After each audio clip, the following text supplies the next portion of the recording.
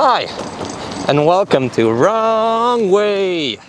And today I'm going to tell you about the world's fastest wheel and why it rides like a hovercraft, the Begode Master. So, let me tell you more about it.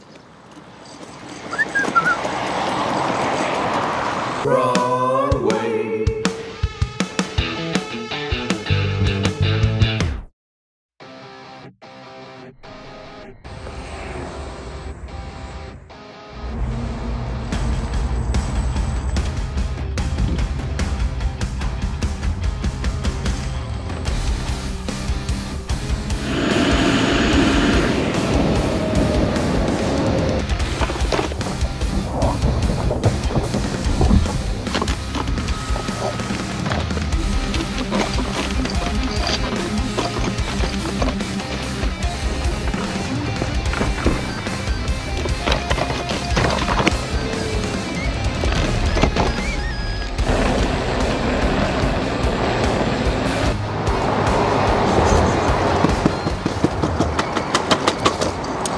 First of all, big thanks to my e-wheel for providing this wheel for testing purposes.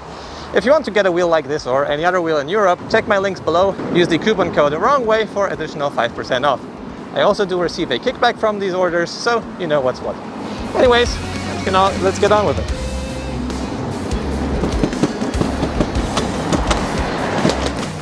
I got the Begode Master 3 months ago, and since that time I've put around 1500 kilometers on the clock. So based on all of my experiences, and there were a lot with those wheels, we will review it based on 6 categories. That is safety, durability, ride, performance, features, and lastly a conclusion. I'll try to condense the information as good as possible, and if you have any open questions after this review, check out the playlist below with more videos about the Begode Master.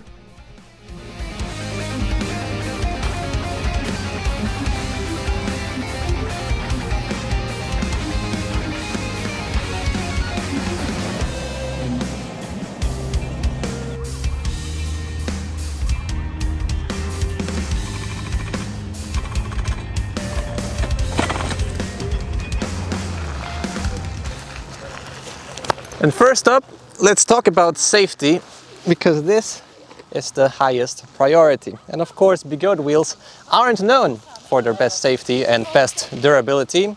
And did anything change in the Begode Master? Well, sort of. There's some new tech in the batteries and a different layout, but let the voiceover tell you more about that. And let's start with the battery technology, and here I would say out of all of the EUC brands, Begode lags behind the most. The battery management system doesn't communicate with the motherboard, nor can you connect to it via Bluetooth or anything else. It's a big bummer because if something's wrong, the only way to find out, maybe, is that the wheel doesn't charge to 100%. This is highly dangerous, and I really wonder why they still don't have that, since it's a quite easy and cheap fix. The charge ports are still hot, and now having 134 volts peak voltage, this doesn't make it any better. So if water gets in there, or I don't know, some metal parts, you'll get sparks and possibly blow a fuse or damage the battery. The battery layout did change for the better in the newest batch of the Begode Master. So instead of having 4 packs in series and no redundancy, you have 2 parallel packs that peak out the incredible 134 volt peak voltage. There are some safety features added to the battery pack, like a temperature sensor and a buzzer, which hopefully works, and some fuses are there as well as a charging protection. But in general, in terms of battery safety, Begode is still the worst among the EUCs. While you can still ride the Begode Master pretty chill and not stress it too much, I think that this wheel is designed for performance riders. And is there all of the safety for those performance riders? The main way to tell if something's wrong with the EUC or you're pushing it too much are beeps. And those happen at a certain speed and battery level, at going top speed.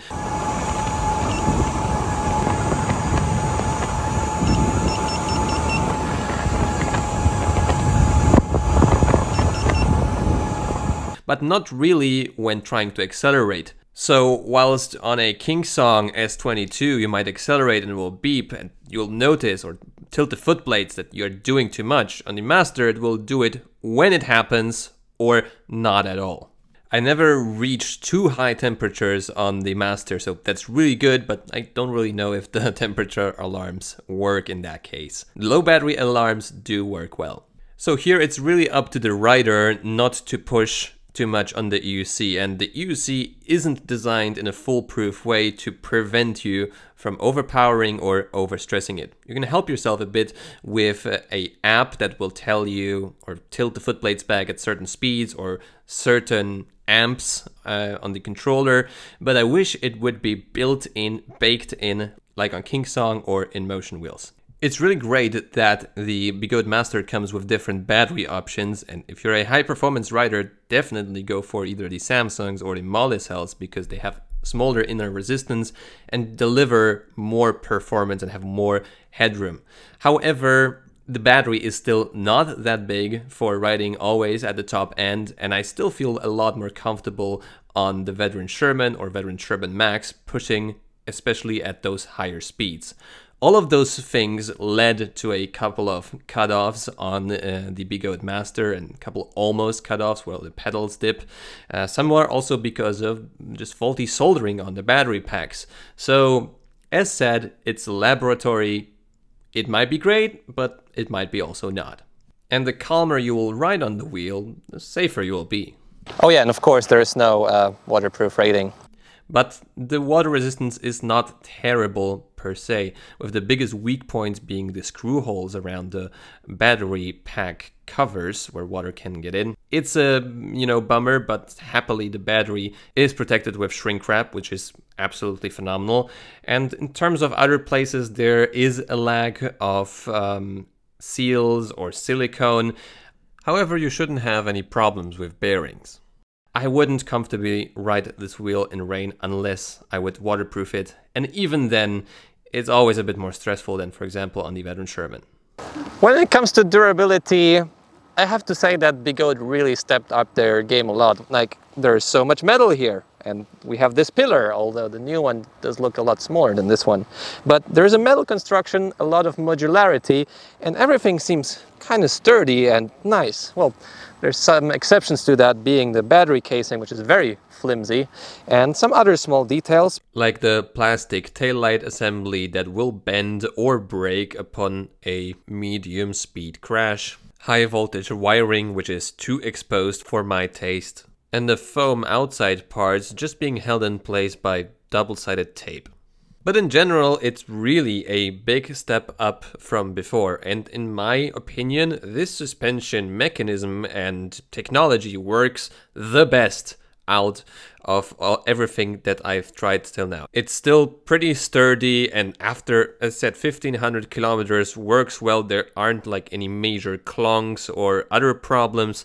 I do like the bumper foam design outside, which prevents it from scratching or breaking on smaller falls. And if you want to check out the Master from the inside more thoroughly, check out my teardown. The ride of the Begode Master is nothing short of insane, and what I mean by that is especially the suspension. Now, it might be not what you think, because usually suspension on small electric vehicles is tight, it's hard, but here it's all destined for comfort. Even on any surface, like for example this one, I can go totally straight, and it's basically, like I said initially, like a hovercraft. I might be wrong, but as far as I've been testing electric vehicles, I think that this might just be the most comfortable way of transportation, period. For sportier riding, it might be a bit too soft. It will lack a bit of feedback. And on jumps, it might just bottom out because of the different geometry that Begode used here. But we're both riding on Begode Masters now, Serge as well. We're on a terrible road. It's absolutely hideous. Any other wheel, maybe except for the X20S, I'll be dying here. But on the Master, I can ride on one leg. I can sit down. Yeah, Serge can record the video. It's so seamless and satisfying. It's actually mind-blowing. But that doesn't mean that the Master has a perfect ride, and also not right from the get-go. As you can see, I have a different tire. It's a Michelin City Pro 80/90/14. If you want to check out the ride on the stock tire, feel free to watch the ride video linked below. But yeah, the stock tire just didn't totally work for me. With the street tire, I can control the wheel a lot better, but it still takes a lot of getting used to. It compresses when you turn sharply, it compresses when you accelerate or brake. The very high foot plates are great for off-roading and for not clipping your pedals, but it's definitely more difficult to accelerate, brake on this wheel, keep your balance and step on and off from it. I definitely miss the customizability of the S22 with the different pedal height and variable suspension geometry. As it was in this Master version, even at 300 psi, it was fairly easy to bottom out the shock. There is no pedal dipping pretty much when accelerating. There is pedal dipping in longer turns. In general, I would say that this is like a, TGV train that occasionally you can do off-road in and super steep inclines. It's definitely not as playful and fun as the Begode Hero, but for cruising anywhere, getting from point A to B, it's rather great.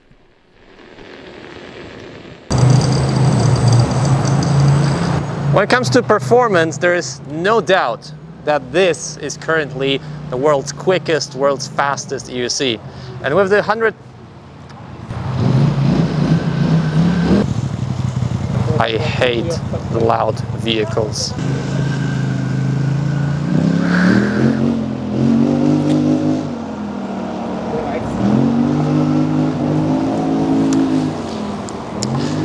There is no doubt that this is the world's fastest, world's quickest EUC, because while there might be some EUCs that have a slightly higher top speed like the Monster Pro, and at least one that we have sort of verified, this has both the most torque and pretty much the same speed as the Begode Monster Pro, topping out at around 85 or even more, 90 kilometers an hour. But what really fascinates and excites me is that here we also have tons and tons and tons of torque. When doing the acceleration test, however, I didn't feel comfortable enough to push this wheel really hard because I saw those cutouts on this wheel. However, it's still a lot faster than the Kingsong S22, and if you really lean hard into it, yes, it will be super quick, especially on the high discharge battery packs. In terms of top speed, it doesn't beep up until 84 kilometers an hour, according to the speedometer of the wheel. So yeah, I was cruising so fast comfortably, especially because of the suspension. The suspension really is a game changer here and makes a huge difference in ride comfort and ride safety. The braking is also really decent, but I couldn't get it any lower because it's difficult to mount custom pads onto the Master, and the stock ones just didn't cut it that well for hard brakes. The torque is crazy. You basically get even more than the 100-volt HT wheels by Begode and still can rip as fast as the high-speed wheels by Begode. It's really a huge benefit, this 134-volt system. I won't show you my usual inclines because this thing is just ripping through them. This is a 45-degree incline, actually 45 degrees, and just two wheels that I've tried didn't make it up there, the MSP HT and the EXN HT. And after a couple failed attempts because I slipped out or overleaned it just a tad, I could get up there. And naturally I had to try once again with no hands.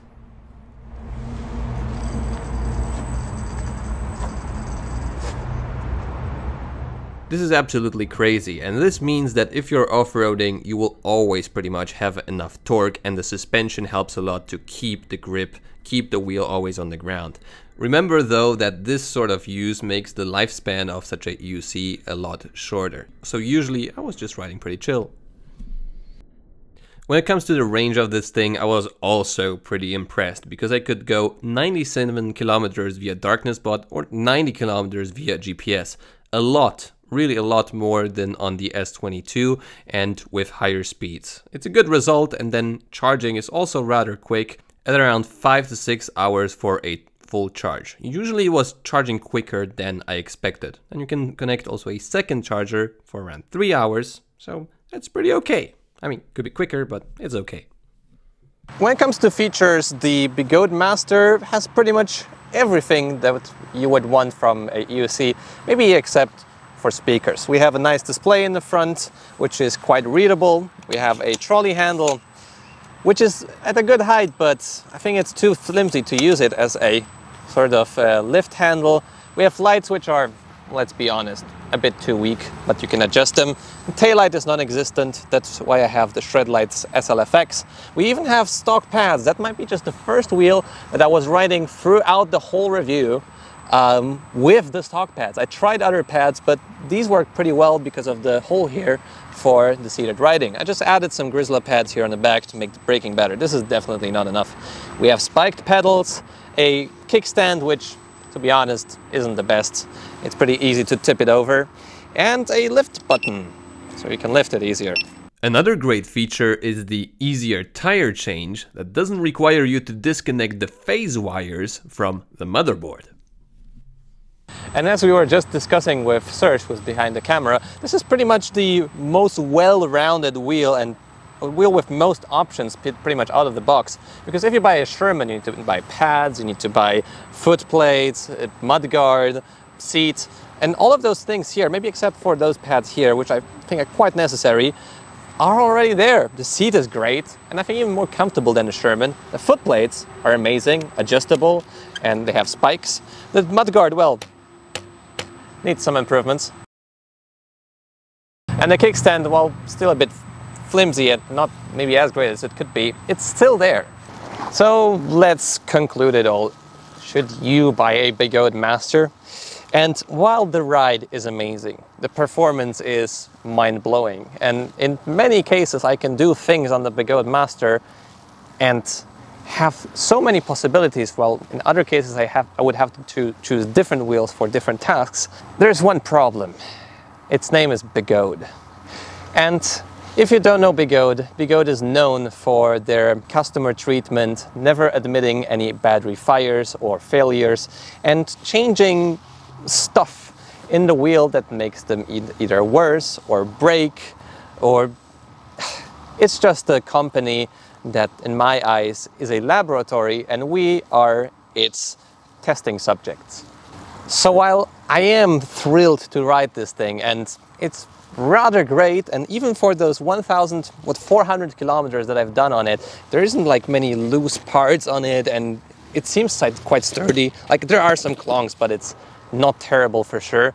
I'm still a bit worried about the battery safety, about the longevity, and if when you buy a wheel from Begode, if they didn't change something up or mix something up to make it worse or better. So in the end, it's your choice. It's a lot of money, and we are sadly at the brink of EUCs, the early adopters of the technology. So if performance and all of those things that I mentioned is something for you, and you are aware of the issues and possible dangers that might happen with this wheel, then yes. But if you're just a newbie and you want to have something bulletproof, just get a bicycle.